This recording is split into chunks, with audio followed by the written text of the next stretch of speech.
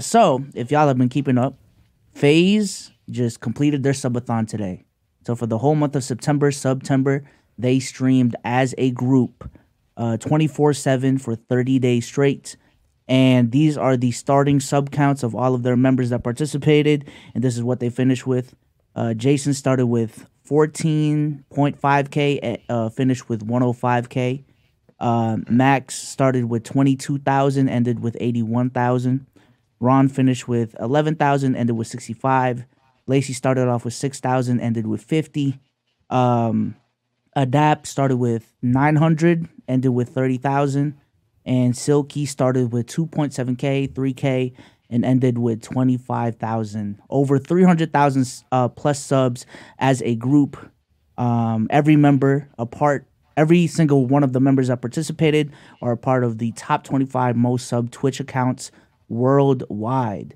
Now, the reason why I want to talk about this today is because it wasn't too long ago when they made their announcements about, the new phase recruits, bringing on Jason, bringing on Black Boy Max, bringing on all of these dudes. And I remember some spaces that we had about, is this going to work? Is this not? Things of that nature. Omar had a video as well that went up on his channel that got noticed by Faze, and there was discussion there about, is this going to work or is it not, man? But after this month, is it time to take our words back for those who doubted? Well, let Boring Man go first. Boring Man being me. I don't speak on creators. I don't really I'm not knowledgeable enough on Faze to necessarily had anything against them. I just see their name on Twitter every day, so they're doing something right to me. I didn't really have an issue with them. And then apparently they popped the fuck off. I didn't know they were all streaming at the same time. Shit, my dumb ass, I seen the clip of the 300,000. I thought that was one of them. I was like, oh shit, like damn. But yeah, no, they rented out an Airbnb. They were all okay. I mean, that's still on time, and that's a fantastic event. Furthermore, I guess since it's created conversation, if there's any lurking chatters that have tapped into somebody's stream for more than 2 days straight, how does that work? Because I'm about to have to do that for Sparking Zero. And I don't know how it is. Like, I feel like I just need to end the stream if I come back and it's like 30 people in chat because I went to bed. But I guess people tab back in when you're awake or something. I don't know. I've been lurking. They literally, when it's time to go to bed, they literally put the face cam on their bed and have like, I don't know, a past stream that lasted 10 hours on the stream, so they can watch like a past stream or whatever. Just have something on the screen. So, all right, well, floor is yours, man. I just let Boring Man go first. Well, I'll go and let Omar have the reins to go last. I'm not taking back shit I said. Everything I said stands. Whoop-de-doo, y'all ran it up during September. Cool. Keep it going to prove me wrong. I never doubted their abilities to be able to market themselves or do some exploratory shit like this. Cool, whatever, buddy. I'm not sold. I'm not sold at all. Keep this shit going. Let's talk in March. Let's talk in April. Let's talk in May. Let's talk when you have to keep doing shit like this. This is all cool for September. Is everybody going to be willing to put this type of work in continuously to be this big? That's my question. I look around that room. I don't think all of them are going to be willing to do that work that much. I could be proven wrong. Prove me wrong. For a subathon, no, but go ahead, Omar. No, hey, brother, that was some W hate. I can W hate, man. I'm on, I'm trying to find the tweets that were out on Twitter. And I text B Souls. Me and B Souls text. I'm really trying not to come off as like a hater, but can you read it verbatim? You want to read it verbatim? I'll read it verbatim. I'll read the exact tweet. Now, mind you, before he reads it, I ain't gonna lie. So I tweeted out because Jason hit 100K. I'm like, yo, shout out Jason, got 100K, putting on for Asians and things of that nature. He's him. Then I got a text from Omar. I didn't text him. So I text V Souls and I say, are they boosting numbers over ad phase? Yeah, y'all some haters, bro. Don't say y'all. What the fuck? But so like, and part of me forgets that it's September, and then also like, they have Twitch. Apparently, that's a real conversation. Twitch is really putting a lot of incentives for people to come back to their platform, to grow and try to be a streamer on their platform. But Twitch has a lot of incentives. But the reason why I text B Souls this and I'm gonna say it casually, and it's gonna get clipped out of context. They're already gonna cut all this out. It don't matter. Max, we still love you, gang. This was the most motionless, most sub streamer in the United States ever. Like, this was the most motionless 100K I'm looking at the clips, and I'm seeing these on big, alert pages and stuff like that sit at a couple thousand, a couple tens of thousands of like views. And then even later on, I might check back, and it might be like, there might have been one on Drama Alert or Feared Buck, only on one of them, that was like at 100 or crossing over 100. Now today it might be something different, but just the moment, because I remember, and they're gonna say I'm a Kai Glazer, I remember when Kai was approaching these numbers, the live numbers were big. There were more moments coming out of the stream, and I'm not following this stuff. I'm not into that because I'm not watching streamers. But you could feel it. Like y'all knew too when Kai was approaching that shit. When he had all them people on his stream, that was a thing. This was just he's not Kai. Yeah. And again, no disrespect, because if you get the number, you get the number. I don't care. I really don't give a fuck if one person sat back there with a debit card and sent subs, their bank called, blocked their card. They had to call their bank, authorize it, sent subs. I don't give a fuck if that's how it happened.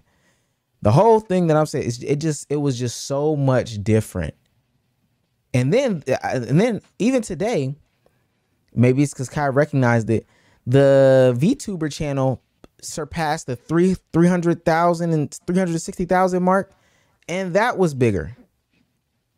Oh yeah, that person broke the all-time record. No, it should be. I get that was bigger. I get that by like the record itself is bigger, but even in the way that I saw it hit the timeline was like a bigger thing. And I'm like, man, maybe the VTuber community is huge. It's a soft hate. If there is any hate, please don't take this as Omar still hard hating on Faze. I'm not. It was just, damn,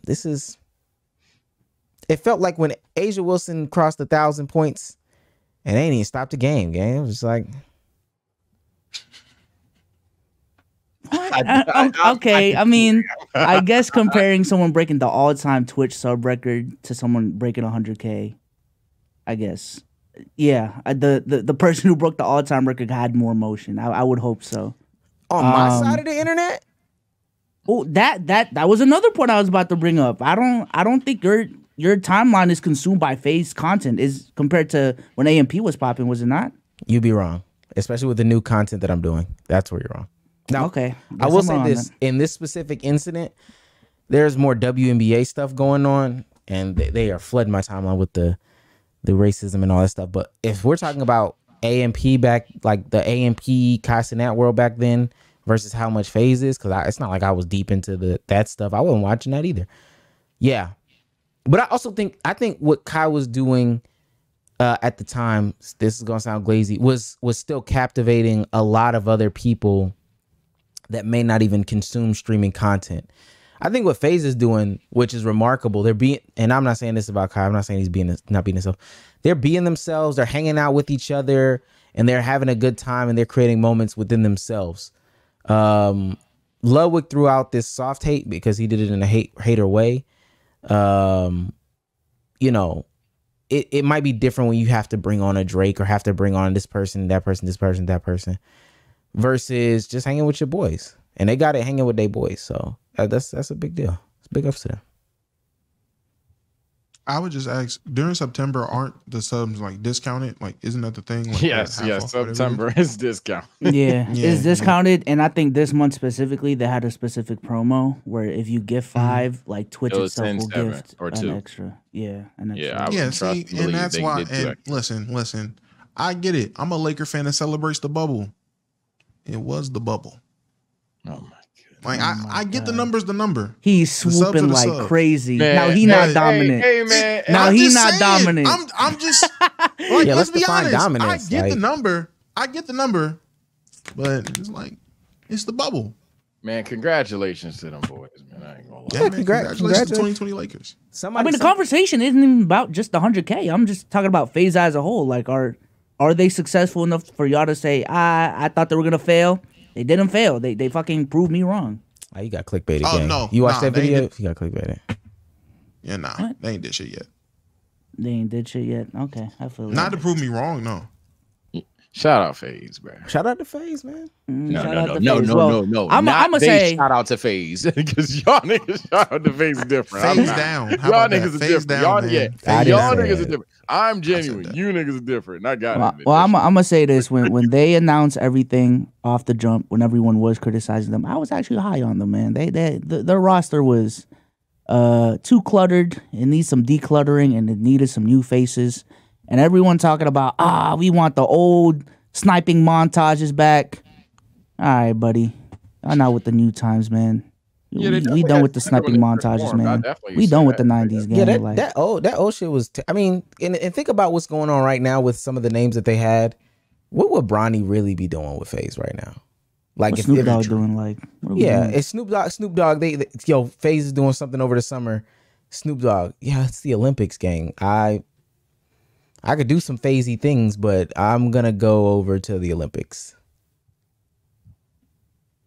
Yeah, hey, that's it right there. I ain't got nothing to say. I'm not tapped in. Yeah, I ain't like none of that dumb shit either, so I agree. All right, well, I wonder if Bronny still watches FaZe.